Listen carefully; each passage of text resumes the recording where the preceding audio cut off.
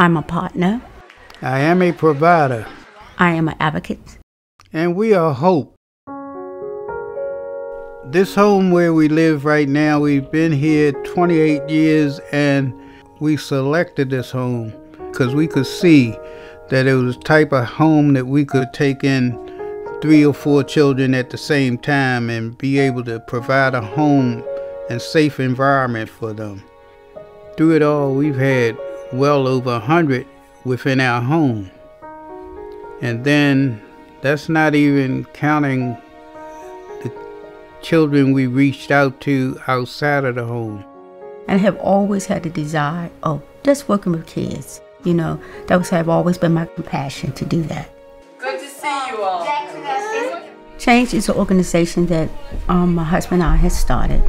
Because as I was doing foster kids, we realized that our foster parents and our adopted parents and kinship parents need a little bit more help than what they were receiving. CHAIN is Children Helpers of Adoption Independent Networking.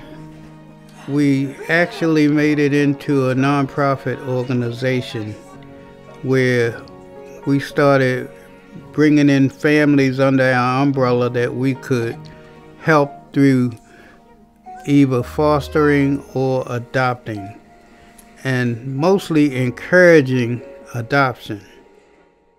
I was committed to being able to become an advocate for other kids.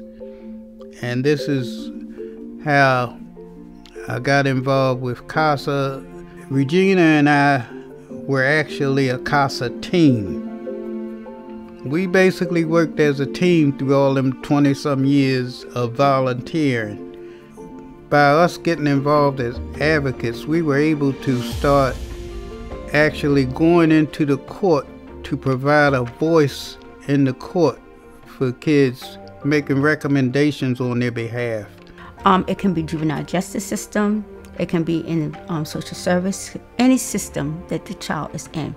We go in court and advocate. We advocate to make sure they're in the right home, make sure they have the right education, or whatever needs is possible.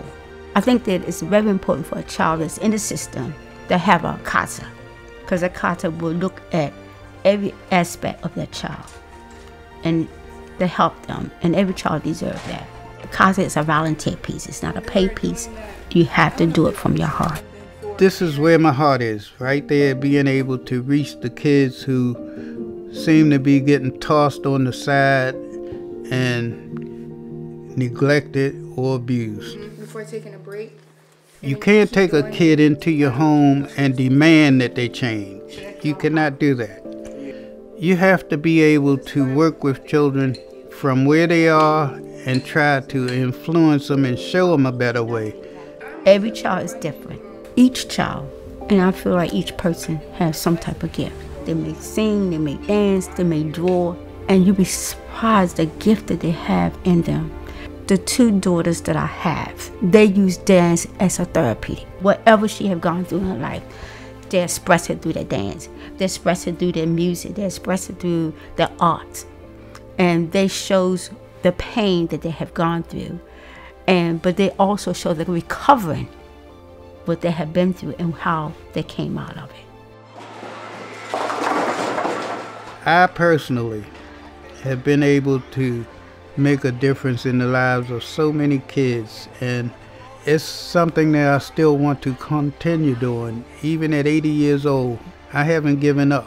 I made sure, no matter how it was, no matter how difficult it was, that we made sure we did everything we can do. For the first child we did, even for the second, and even for the last 110. And we're still doing it. Even though they may leave from under our umbrella, it gives them that hope where wherever they go, they know that it's a different way of life that they can have. So this is what it's about, giving the children hope.